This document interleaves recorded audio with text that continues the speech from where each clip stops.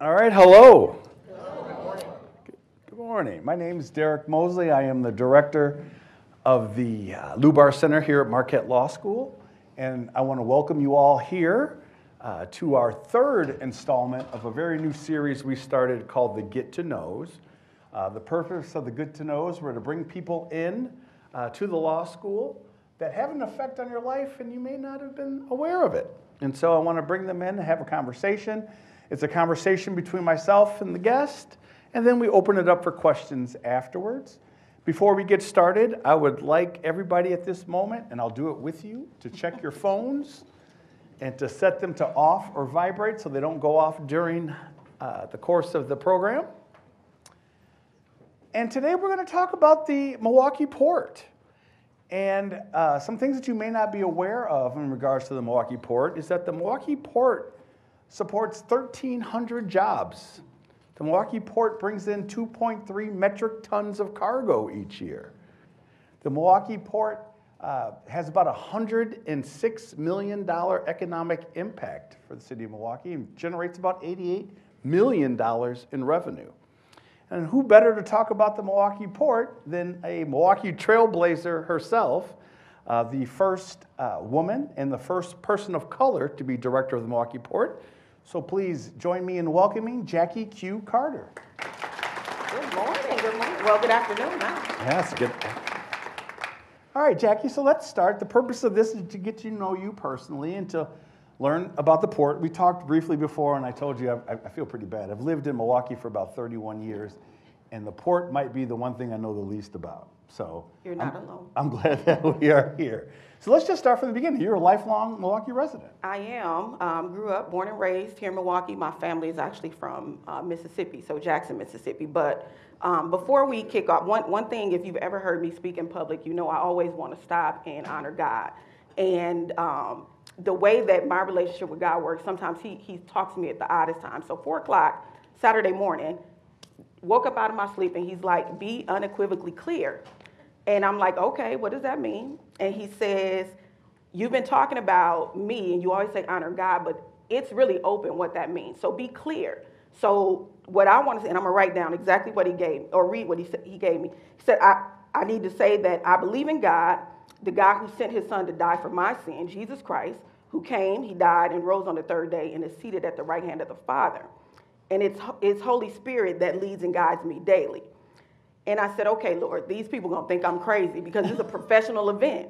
And he said, that's okay, because if you hang with me, you should look different. You should look crazy. And so if they are with me, they'll understand. So then I said, well, this is Marquette, so I want to make sure that I'm respectful of the folks who have invited me. He said, go look at their mission. So I looked at their mission, and the first line said, dedicated to serving God. I said, okay. And then I thought, because I always play with words, this is the law school. So my hope is that when we leave here, you have been served. You like how I did that? I like how you did that. That was yeah. So, but I think that's the foundation of who I am is my faith. So that guides me in everything. So even in thinking about whether I wanted to take or pursue the role of the port director, I had to pray about it and really be clear if this was the path that he had for me. And so that's my foundation. Oh, yeah, and we're going to talk about your spirituality because I know it's a very key part of your life. But you said you grew up in Milwaukee. Where exactly? So a little bit of a lot of places, but primarily the Washington Park neighborhood. So my grandmother she actually moved to 33rd and Walnut the year that my mother had me. So that was where she lived. That was where the family gathered. And so with my mom, we lived primarily in that area. A few times we were outside of that neighborhood, but when I was about 10, I lived with my grandmother full time. So my sister, my brother, and I lived with my grandmother. So she really kind of raised us, and she's the one who really founded us in faith. And so when people talk about, it can be a struggle sometimes if you're not raised by your parents. I'm grateful that she was in my life to give me that faith foundation, because that to me is key to who I've become and who I'm always becoming, because we've never arrived, right? We're always pressing toward the mark. Now, siblings. Do you have any siblings? I do. So my sister and brother, I'm the middle, and so I don't know if that's good or bad, but I've always been real even. Always kind of the middleman, trying to make sure everybody was good. But if you if you grew up, when we got to be teenagers, a lot of people always thought I was the oldest because my brother was just carefree. He's the oldest, but he's very carefree, still is. And so people always thought I was the oldest because I've just always been maternal. Always a caretaker. I was the one that carried the house keys, carried the lunch money. So that's just who I am. And my grandmother had 25 grandkids. I'm also the middle, number 13. So always just been balanced. Like there's always people older than me and people younger than me. And always, I guess that kind of helped me to have the perspective that I have, always trying to understand one side or the other because I've always been forced to be in the middle. So. And I think you have family here today. I do. I have. So let me tell you, because I just talked about my siblings. So my mother has 3 children. My father, there's 5 of us, and I'm the oldest of my father's children.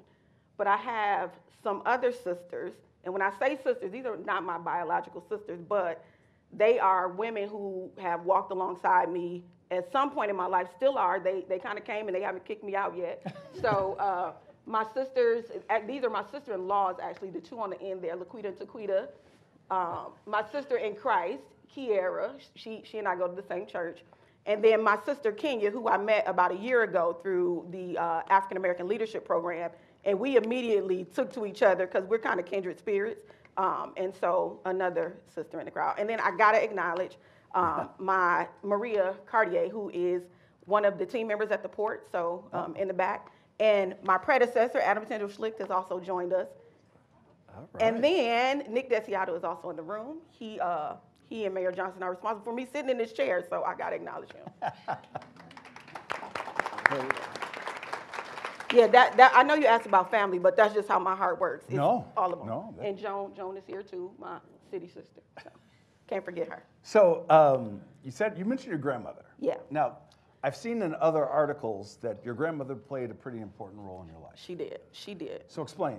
So my grandmother, it's interesting because my grandmother came here from Kent, Mississippi.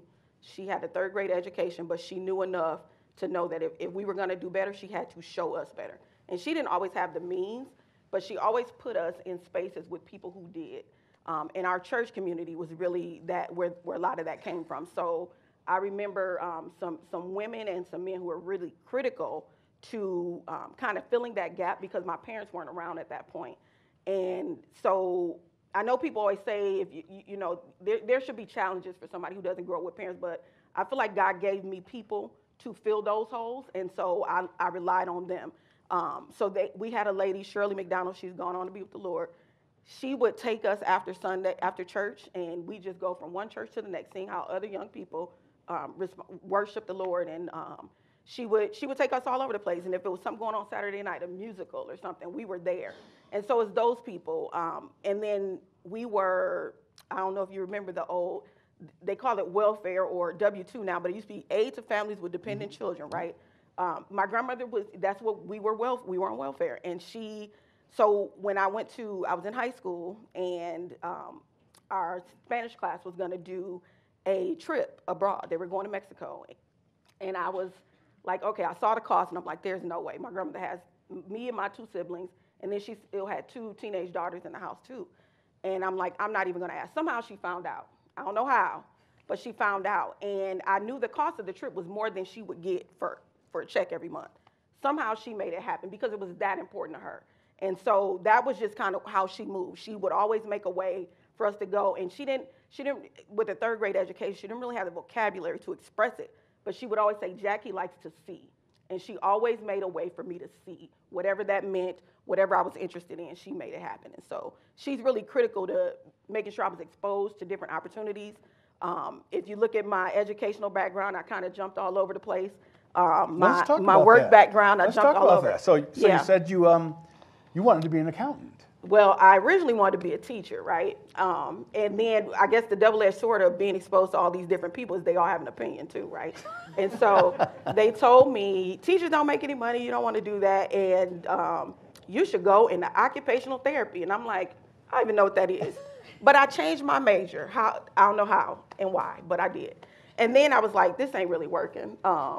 And so I was at UWM, and we of course didn't have a lot of resources. So that was when computers were just kind of getting into high school. So I didn't have a lot of experience there.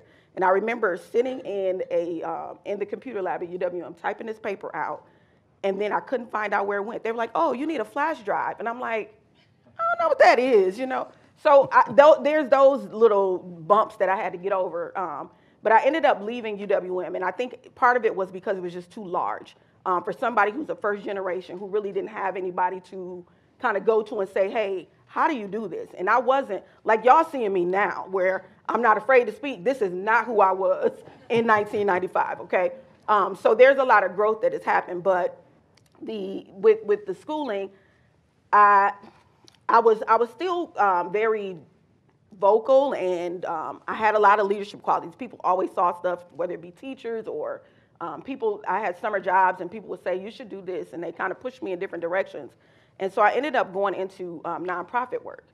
And I worked for Mosley Manor. They had a teen pregnancy prevention program. And so I worked for them as a mentor.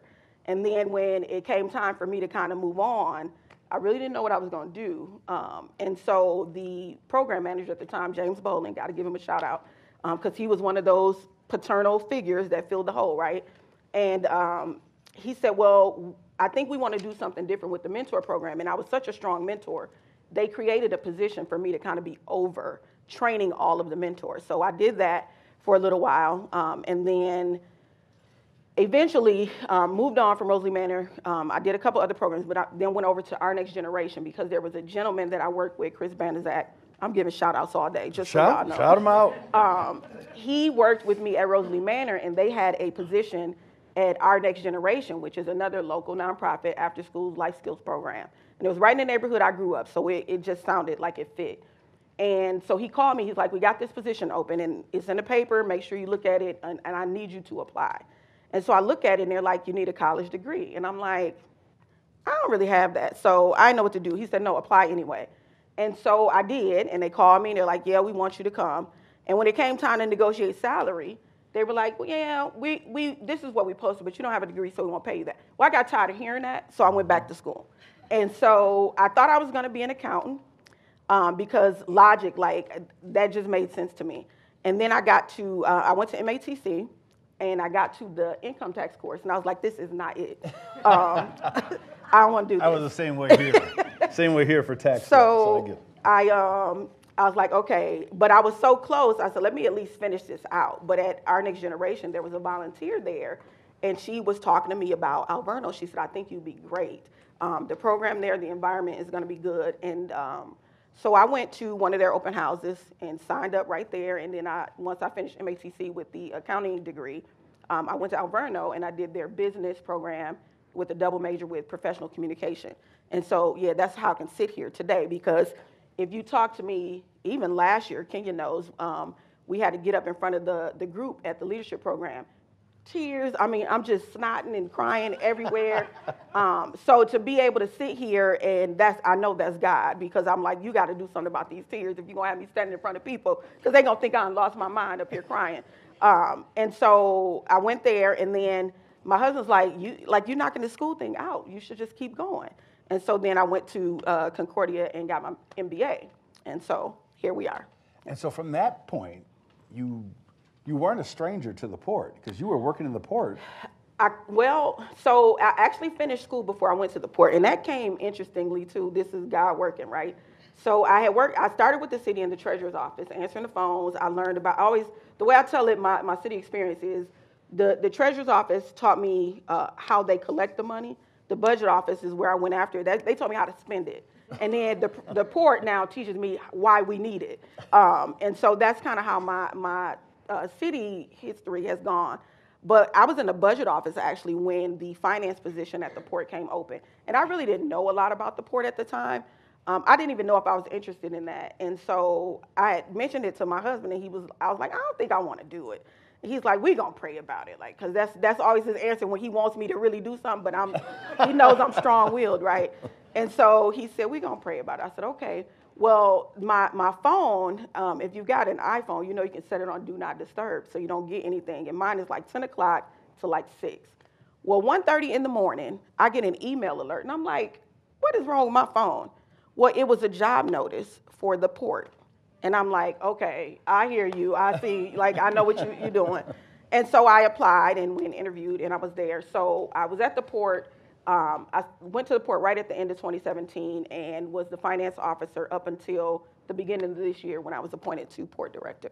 And I gotta say, because I'm giving shout outs, Adam is in the back, and Adam said he and Maria and I, we were at Harbor House, and we were there for a meeting, but we were just kind of hanging out because the people that were joining us weren't there yet. And he said to Maria and I, Jackie's gonna be the next port director. And I looked at him like, sir, who you talking about? Like, what Jackie, who? And I didn't know where it came from. And I just kind of sat there like, whatever, you know. And then a little later on, I was like, okay, this is like, I feel like I've done what I need to do with this finance position. I'm starting to get bored. And I think when you get bored, it's time for you to move on because now you're not being challenged. And so I started looking, and the Lord was laying that path out too. He was telling me like what to do and how to go. And at the same time, I was in the African American Leadership Program. And Adam had mentioned that he was thinking there was a chance he might be moving on, but he wasn't sure yet. And I was like, don't gas me up on a humbug. Like, you're not even sure, so don't even tell me that, whatever.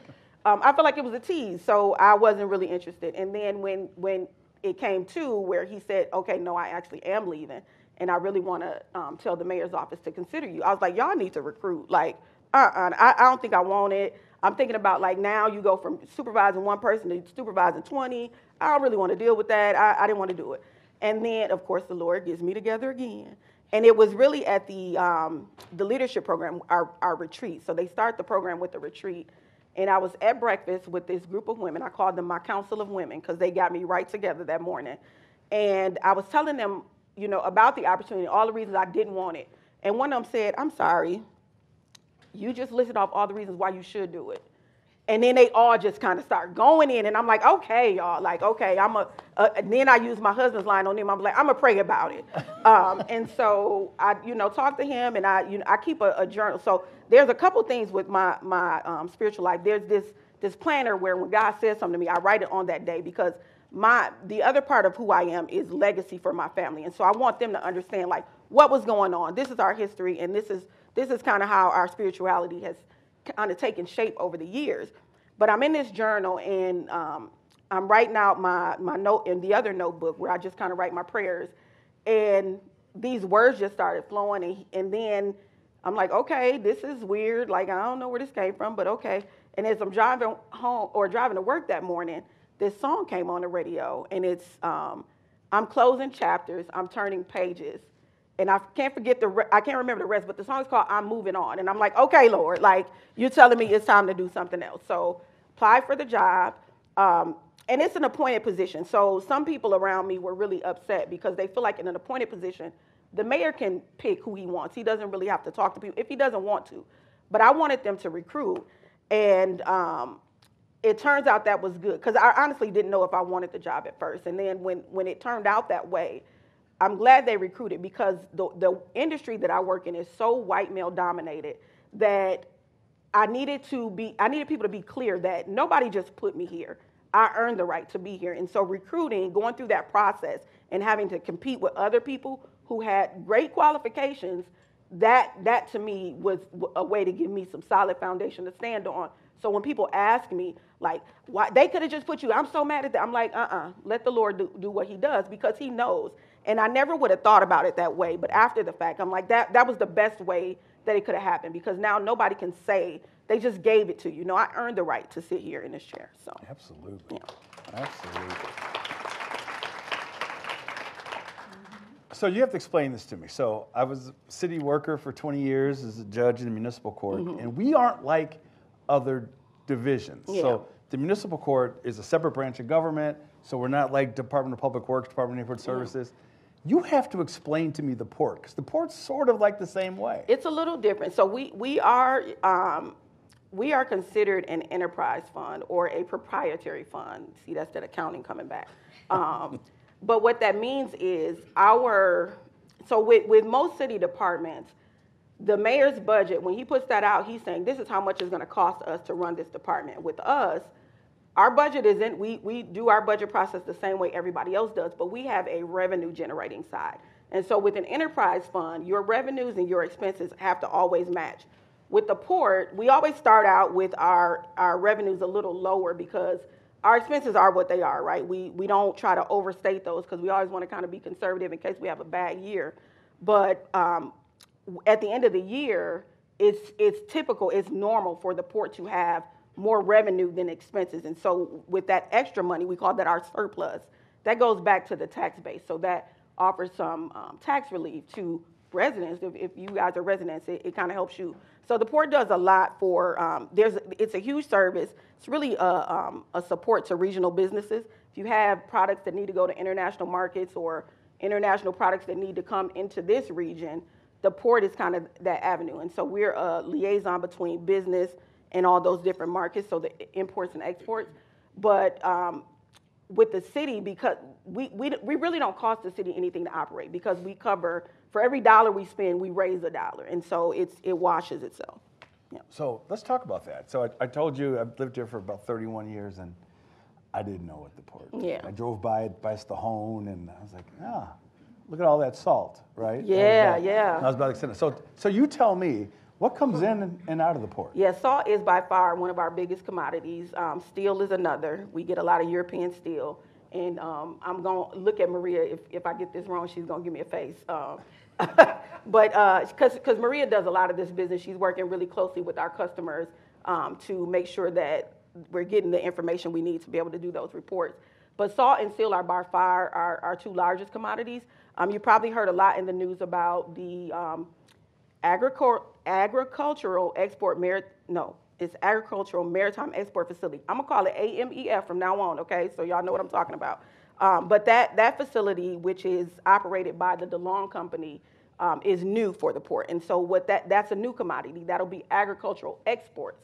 And so we wanna see that, we wanna grow that business, and we're actually working now to try to grow that business to add some capacity because we know there's such a need. There was a grain terminal, COFCO, you may be familiar with it, a big grain terminal on the opposite side of the harbor. We didn't own it, but we shared the harbor with it. And that facility closed, and the property was sold to a company that their primary business is cement.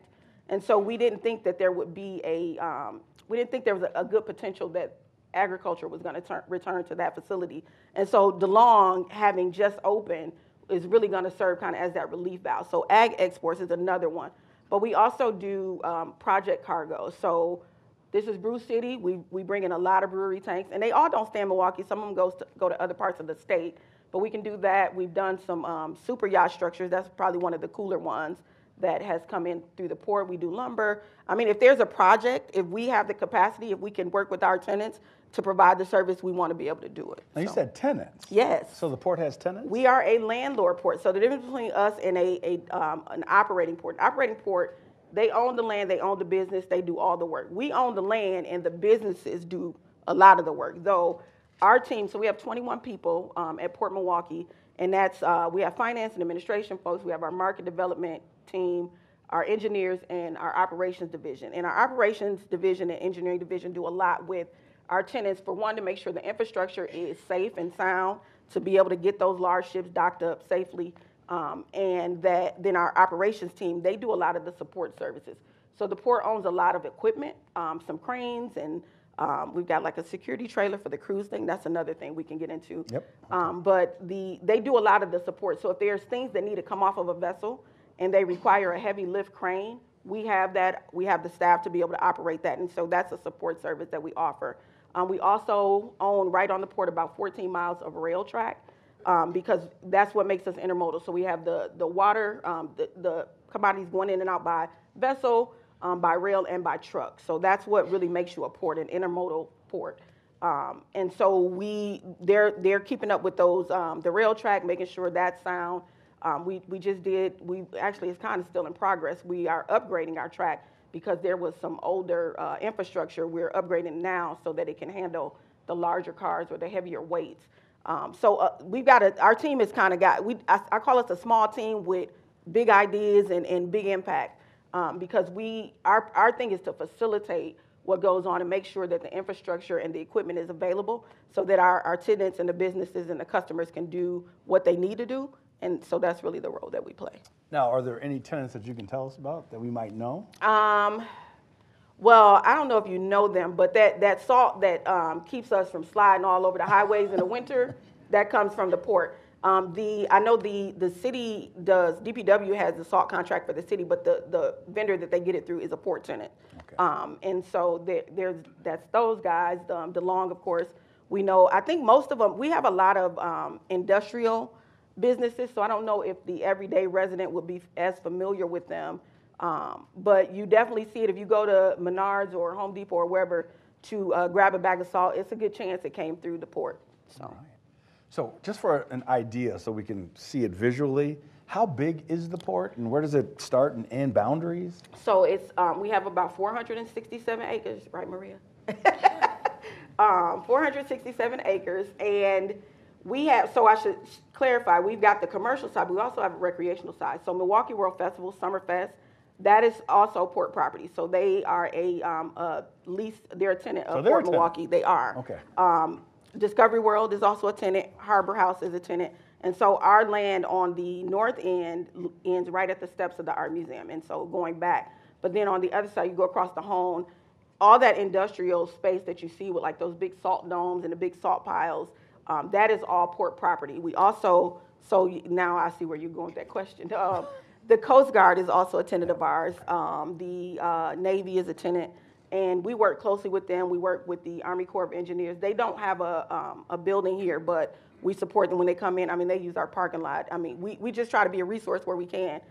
So they use a building with some of their other military counterparts, but we work closely with them because they also, if you've been out on one of the river boats here, you know if you go past that breakwater, it gets real choppy. The Army Corps makes sure that water, that break wall is there and it's sound, and they keep that intact so that we all can enjoy the lakefront without vomiting, basically.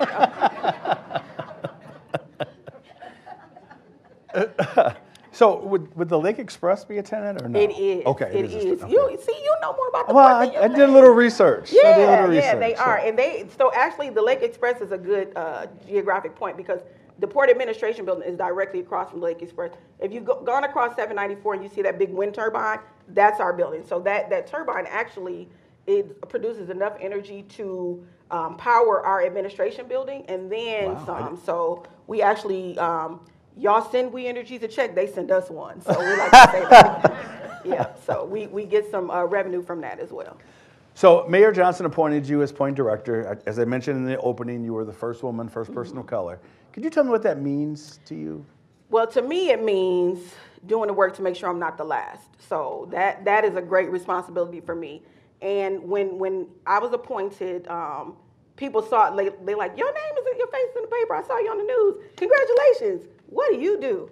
And so my goal is to make sure that people don't continue to have to ask that question, that they start to understand. And so what we're doing is, and Maria's working really closely with me on this, to really engage the community. I think cruising, Great Lakes Cruising has done a lot to kind of elevate our profile because that's something that people can relate to. You probably don't, like, you don't care how the salt get here as long as you can pick it up at the store, right?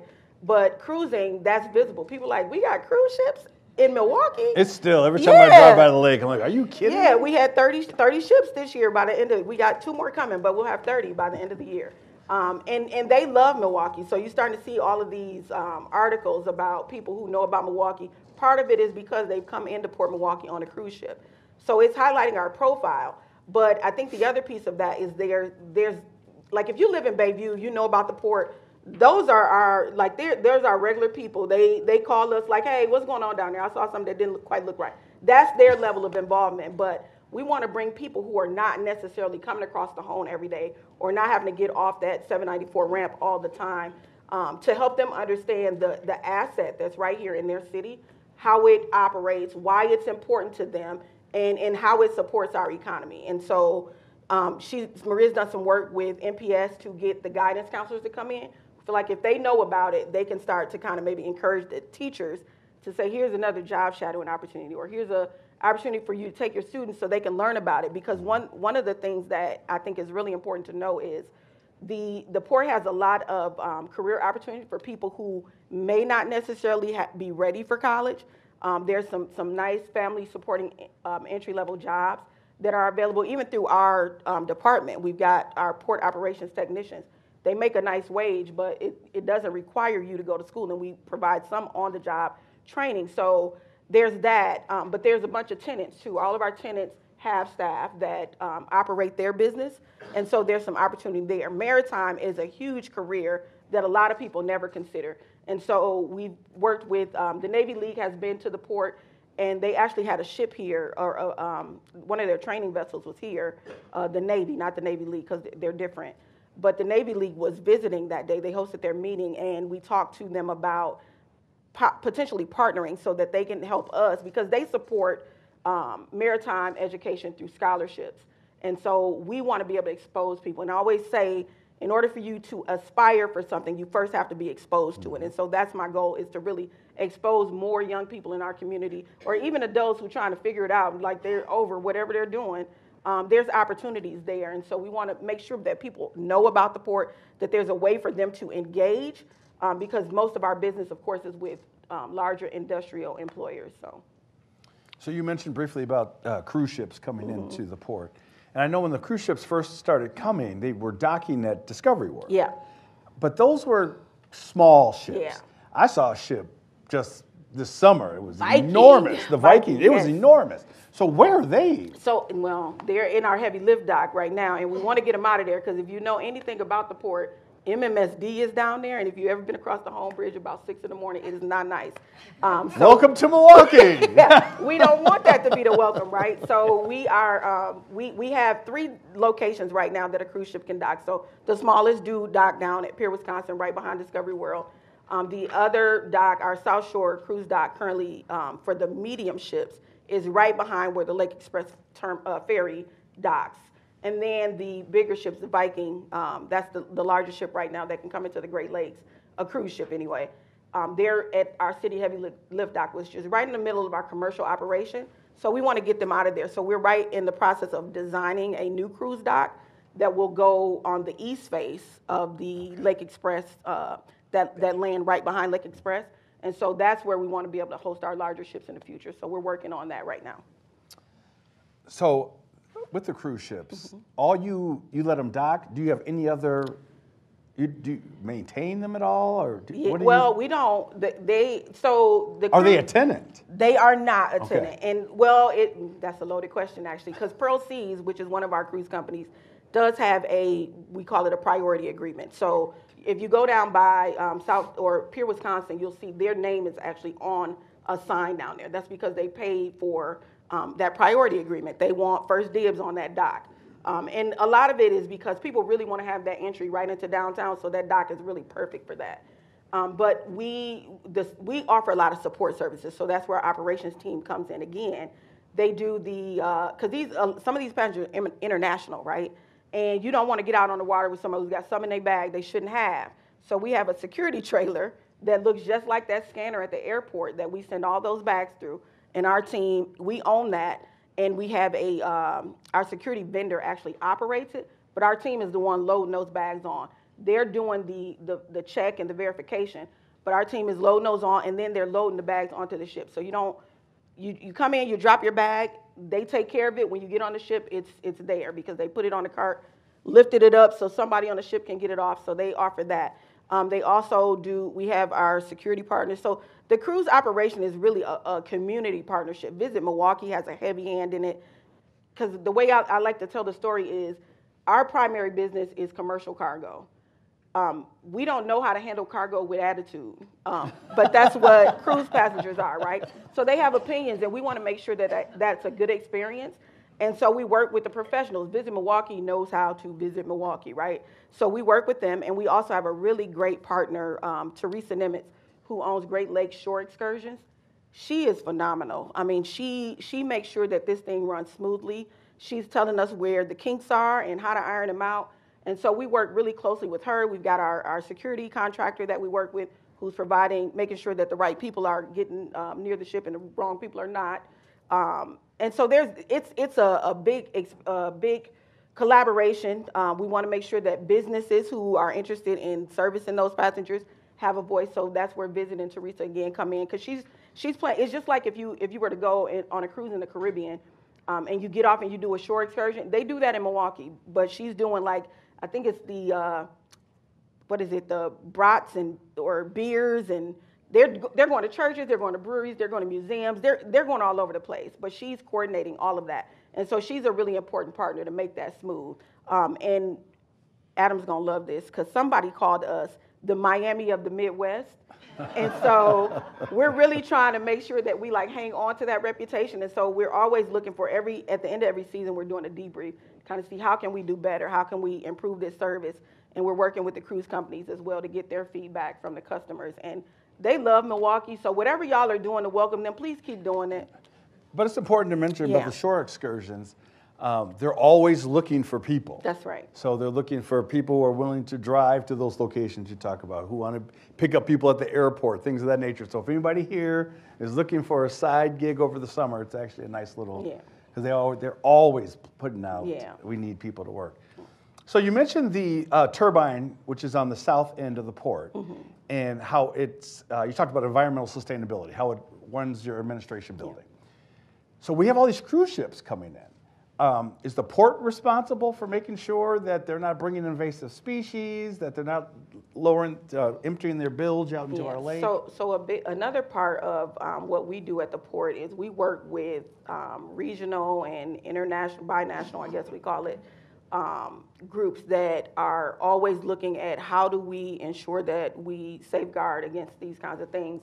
And so in order to come into Lake Michigan through the Seaway, you have to go through a series of locks. And so there are, a lot of that stuff is happening before they get to us, but we do have rules they have to follow. So when they're coming with, they have to, of course, it's just like an airplane. Like there's waste, you got to get rid of it. There's trucks, there's businesses here that provide that service. So we don't necessarily work with them. We work with the ship agent who is coordinating all of that work. But if they're looking for resources in the city, that's where we come in and kind of direct them to those folks. Yeah. And so tell me if I'm wrong. So the port is able to take goods from the port and get through the Mississippi all the way down the Gulf. That's right. And then we use the St. Lawrence to get out to the East Coast and then So the St. Lawrence is where we get the international the bigger ships, the international ships. So those are coming from the ocean into the seaway, into the lakes. The river system, those are the barges, so those are smaller, and those do go. We do have access to the Mississippi, and they can go all the way down to the Gulf Coast. So, All right. So I want to talk about this because I know it's really important to you. So we talked about your spirituality, and you mentioned. Oh, is there anything about the port that I missed? I don't know, Maria. No. She's going to be so embarrassed. I'm sorry, Maria. I'm going to take her to lunch. We're going to get this together. Good. So you recently became a minister. Explain that process and that calling. Yes. So I grew up Black Baptist, y'all. So when we talk about ministry and what you're called to spiritually, I've known for a long time that I was supposed to be a minister, and when you don't follow it, we call that running. You running from God, and so I've been running for a long time. And part of it was because the way I was raised, women were not ministers. They did not believe in women preachers in the church I grew up in, and so for a long time I was conflicted because I'm like, how is my spirit telling me this thing, and then so I really had to get clear about it for myself. And so I think the journaling. That started, I want to say, the fall of 2021. I went to a women's retreat. Shout out to Camille. She hosts a Pressed But Not Broken retreat, which I actually am going to again at the end of the month. But there was a prayer workshop in at that retreat that I took. And the woman who led it basically was talking about what is if nothing in your prayer life changes now, what does that mean for you? What does that mean for your family? And the Lord was basically telling me, like, there's a spiritual legacy. There's a shift that needs to happen. And it will happen either through you or in spite of you. Well, I don't want to be spited by God. So let's go through, right? So we want to keep this path straight. And so I continue with the journaling. And so he's kind of leading me through these things. And then I did a 30-day devotional. Every morning at 6 o'clock, we're getting up. We're in fellowship with other women. And it just kept building and building and building. And then I just wrote the question in my journal, am I supposed to preach? And so a couple days went on, keep going through this devotional, and then the Lord got me up. This is when the early morning started. And it was like 3 in the morning, and I went to my Bible, and I'm thinking like he's going to send me to the story of Deborah, right? Because that's a woman warrior, like we know that. Nope, he sent me to the story of Gideon, and how Gideon thought he wasn't good enough. I didn't come from the right family. I've got all these reasons. And every question that Gideon asked, I had written in that journal. And he's like, this is you too. Like, this is what I meant for you, and this is what you're supposed to be doing. And I had 3 things. There was a woman I was supposed to tell because she had already become a minister. So I needed to share it with her. I needed to share it with my pastor right away, because if I didn't do it right away, I wasn't going to do it. And then I needed to let my community, my close community of friends know. And so I did. And my pastor, it's so funny. He said, so when I told him, I said, I've accepted the call to preach. He says, well, what if I don't accept it? I said, well, that's between you and God, because I did too much work to get here. Like, I had to overcome so much. And so we laughed about it. He was joking or whatever. So I did my first sermon in July of, that was last year, just a year ago. And so that was my public sermon. But I feel like I do sermons all the time, and I've been doing them. I just wasn't on a platform.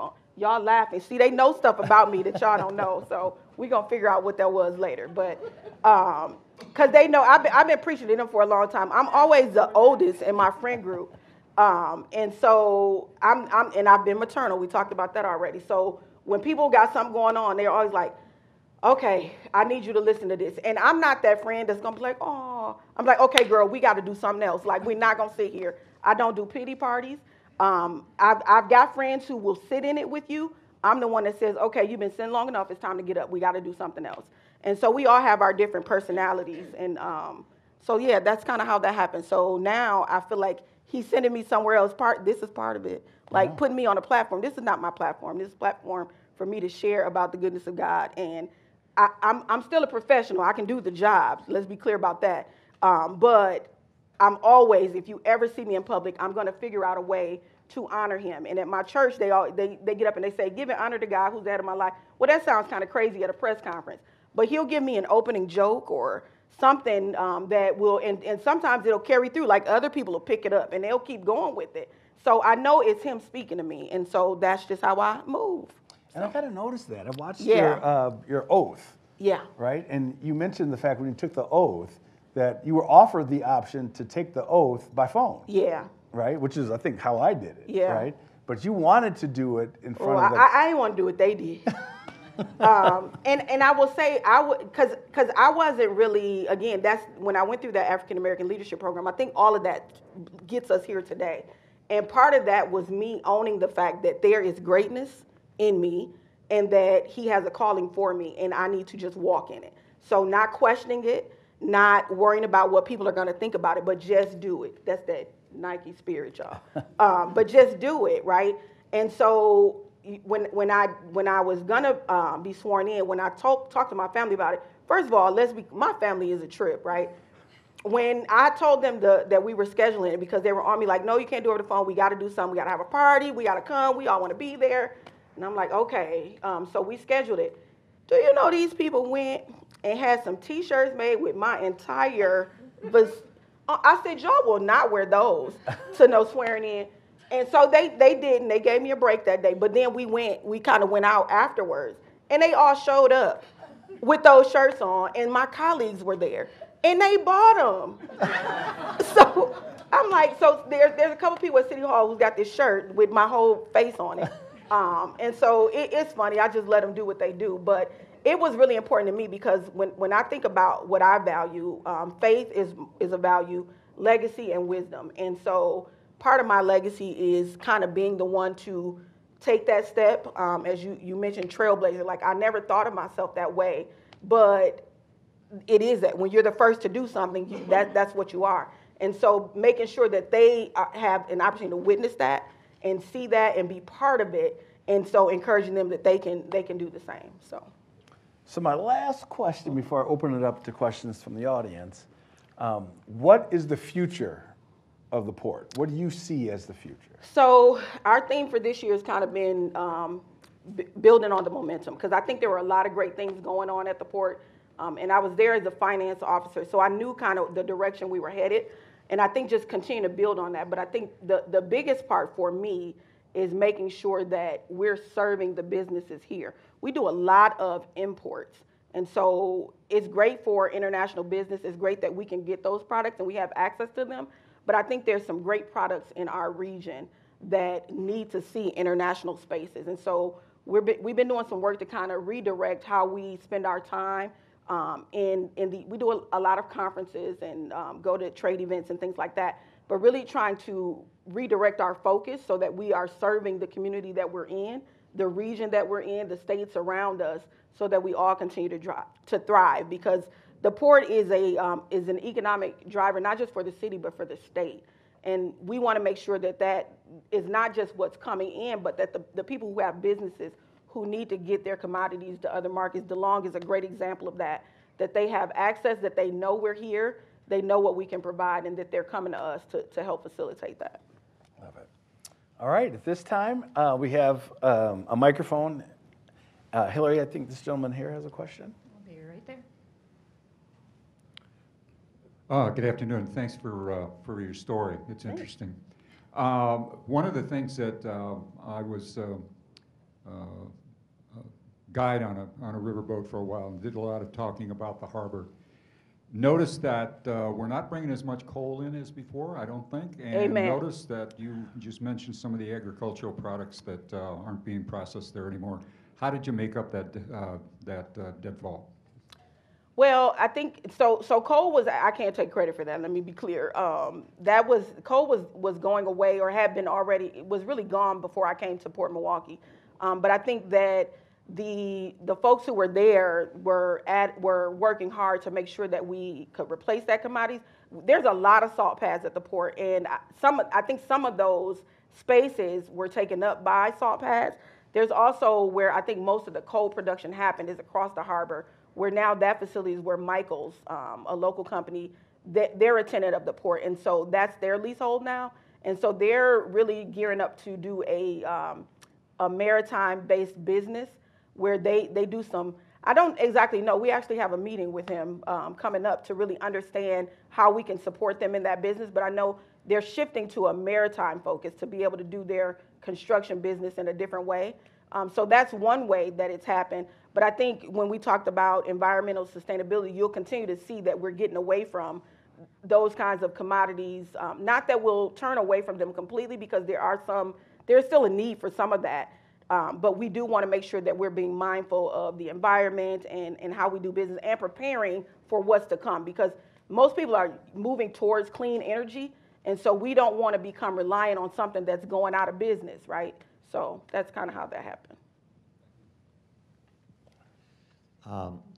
How does the Port of Milwaukee compare with other ports on the Great Lakes? Whoo-wee. So there's a line in the industry that says if you've seen one port, you've seen one port, because they're all very different. Like it's really hard to compare, because we all have different, depending on the region you're in, the kind of products that you need to bring in is going to be different. Your footprint is different. Our structure, we're a landlord port. Some of them are operating ports, so that can be very different. I can say that we are the largest commercial port in the state of Wisconsin, but we also have some, that's right, Maria, right? Always checking. But there's some other ports on the Great Lakes that there's this thing, I don't know who pegged this, I think it was Adam, but there's a thing called co-opetition, meaning we have to cooperate, but we also compete. And the reason we have to cooperate is because we want the business in the region, period. Of course, we want it at our port, but if we can get it into the Great Lakes, that's great too. And so while we don't compare apples to apples, we're always supporting each other and working together. But we are the largest port in the state, commercial port. Hey, Jackie, this is great. Thank you so much for sharing all this information. I love learning so much about the port. And one of my questions is, as far as operations go, are the operations pretty much governed by mostly state statutes, or is it also federal code, like U.S. code and federal regulations? So it depends. So the port is, the reason we are an enterprise fund is because that is defined in the statutes. So the way we are set up as part of the city of Milwaukee is a statutory requirement. But we're governed by anything, if it's maritime, if there's a maritime law attached to it, we're governed by that as well. So it just really depends on the activity that we're doing. I mean, we work with the Department of Transportation on the federal and the state level. We work with Department's administration, federal and state level. So it just depends on what activity, but absolutely, and even some international laws as well. Yeah. Back in the 70s and 80s, there was a lot of ships coming from Europe, from Yugoslavia specifically. They were taking a lot of huge logs and a lot of tallow from Milwaukee area overseas. And then there was, I believe, a port strike or something like that, and a lot of that cargo moved down to Kenosha, I believe, and maybe Chicago. Did any of that ever come back? The fact that I don't know what tallow is tells me no. I think I know, but I might be wrong because I'm thinking barbecue, and I don't think that's right. It is actually a animal fat that is, that goes through the liquid terminal that was kind of separate, and it's actually heated, it's warm while they transport it onto the ship, and they have to keep it warm before it solidifies so that it can be loaded and unloaded as a liquid. If it ever gets cold, you literally have to chop it in chunks with an axe and carry it out piece by piece instead. But it's used for obviously all kinds of stuff, including perfumes and soaps and stuff like that. I believe that used to go to Spain mostly, but I'm not positive on that. Well, thank you for that, because I just learned something too now. But that is not familiar to me, so I'm going to say probably not. Now, we do have a liquid cargo terminal, so we do have the capacity. So now you just gave us something to chase down and see if there's some business there. So thank you. Thank you. Mine's kind of a historical question too, based on the fact that I think you said the number 2 or one of the largest imports is steel from Europe, because historically the biggest reason to have a port here and in Racine before Milwaukee became a good port, blasted through, was to transport iron from Upper Peninsula, northern Wisconsin. Do we do that anymore? Do we export any iron? Yeah, we're not seeing a lot of that. A lot of our steel does come from Europe, and it's used in the tin making process for food, for cans for food. So I'm not familiar with a trade lane from where you're talking. Yeah. I'm not seeing, that doesn't mean it's not happening, because there's a lot of people involved in our process and our reporting. So, yeah, I was going to say Superior so Duluth probably Superior is doing that business. Yep. Thank you. Yeah.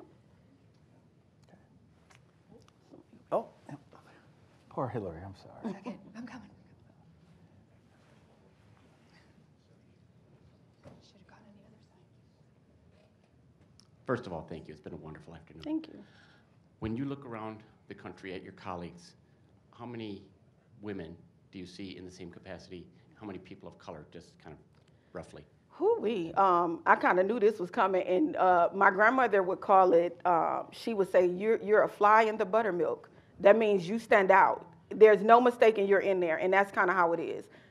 There are not a lot of, there are some men of color who lead ports. My Great Lakes colleagues really are convinced that I am the first woman of color in the country, but nobody tracks it, so we don't know. And God, I do not want to say that, and then somebody pop up, no, I was first. We're not doing that. So there's not a lot of us. There are some other women. I know the Port of New York, New Jersey has a woman leading Duluth. There's a woman, but it's still very rare to see a woman lead a commercial port. So, and we had our budget hearing earlier this week, and we were talking about diversity. And so one of the things I told the council we can really hang our hat on is, we've kind of blazed a trail in that we were one of the first to come to the table, or brave enough to allow a woman of color to sit in this seat. But the other thing that I learned as I was appointed, Milwaukee was also the first port in the country to appoint a woman as deputy port director. So they made history in the past before. Yeah. Good afternoon. My name is Benjamin Jackson. I'm the assistant for Alderman John Nebrasoff with the city of Milwaukee. I just have a quick question regarding the cruises. Do you know how many years or how long has Milwaukee hosted these cruises? start in 2017? Well, it goes back to 14. I think we just did this research. 2014 is when they were coming, but they weren't consistent. And then in 2019, we got a few more. And then 2020 happened. Y'all know what happened there, right? Everything shut down. And then 2022, they like came back. And part of that was not only some of the ones that we have been hosting coming, but Viking had been, they actually built the Octantis. The Viking Octantis was built specifically for the Great Lakes. So 2022 was the first year that ship sailed.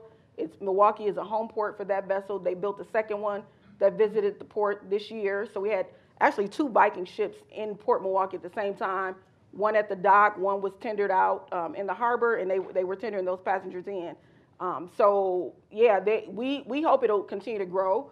We've been a part of some of the groups that are talking about how that industry is growing. So we're hoping to see some more vessels come to the city and come into the Great Lakes period again, that co-opetition. We just want them to understand this region. I think people are starting to value the assets that we have. Some of the stuff we probably take for granted because we see it every day. A lot of people are really just blown away by all the beauty and the attractions that are on the Great Lakes. So you're welcome. I think I read that it was like I'm 1,000 people the first year, 1,000 passengers that came to Milwaukee, and then this past year it was like 13,000. We had 33 ships, 13,000 passengers that came to Milwaukee. And this year, by the end of the season, because we had 2 vessels yet to come, 30 ships, and we always estimate the passengers on about 80% capacity, so we're thinking like maybe about 10 or 11,000 people. Yeah. Hi. I was wondering how changing water levels in Lake Michigan affect the port, and if there's a plan for like rise in the water level of Lake Michigan? Yeah, so the impact that has on us is when a vessel comes in and it's docked, that can determine whether or not they can dock safely. Because if the water level is low, there's a certain depth that vessels need in order to dock without digging everything on the bottom up. And so the low water levels, of course, that becomes a risk. We work with the Army Corps to make sure that that's monitoring. They monitor that regularly. And so we're getting those reports and, always looking at that. And one of the ways that we can deal with that for our operation is there's a way to kind of push the vessel out. We use these big fenders to push them out because as you go out into the water, it becomes deeper. So we can push them out to make sure our operation still happens. But in terms of what that means for the environment, the high water level is really an issue. And one of the examples of that was in January of 2020, we had this storm major winter storm, so much damage at the port. I think it was like $2 million in damage. And I think people they sometimes can underestimate how dangerous water can be. But you get the water, the ice, the wind, and I mean, the port was pretty much flooded. So we're always monitoring that, and we work with partners to understand what the risk is, what that means, and then how we address it to ensure that everything is safe for everybody, the people who are operating and the residents as well. All right. So also, the port is the home of the smallest city park. It is. I love it. And y'all laugh, so y'all been down there. Yeah, doors open. I went to doors open. Yeah. I didn't even know it existed. Yeah, Kashube's Park is smaller than this room, actually, probably half of this room. Oh, yeah. But there is so the reason that park is there, the original descendants of Jones Island, the Kashube's people, some people call them the Fisher folks. And there's a lot of books, and there was a documentary, PBS did a documentary maybe about a year and a half ago that was all about the Kashube's people and their history. And so that park is there to honor that history. And we visit with them. They have an annual picnic there every year, and we go down and check in. This year they were doing some genealogy and just trying to make sure that those traditions live on. That's where the Milwaukee fish fry started, just in case y'all didn't know. The Kashube started that tradition. So, thank you. So I want to thank everybody for taking time, spending this lunchtime hour with us. I really appreciate it. I want to thank our guest, Jackie Q. Carter, for being here and all the information we learned about the port. Can we give a round of applause?